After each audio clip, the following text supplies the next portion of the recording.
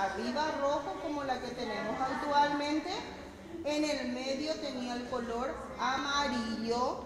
La profesora Liz enseña a sus alumnos del primer grado en uno de los salones de la parroquia San Antonio desde el 7 de junio pasado, tras la clausura de 2 pabellones de la escuela Enrique Luzo Pinho, afectados por grietas, goteras, humedad y termitas. En total son 380 alumnos del primero al quinto grado que estudian bajo el tinglado y los salones del templo católico, mientras dure la reparación de 15 aulas, cuya inversión ronda los 1.000 millones de guaraníes a través del FONACIDE.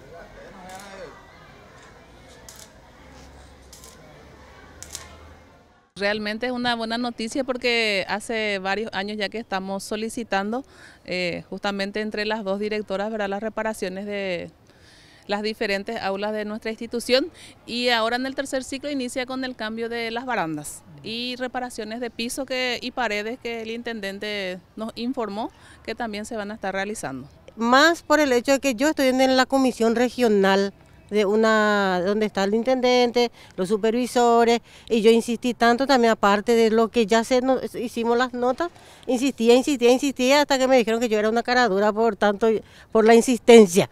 Y le decía, qué bárbaro, le dije yo una vez.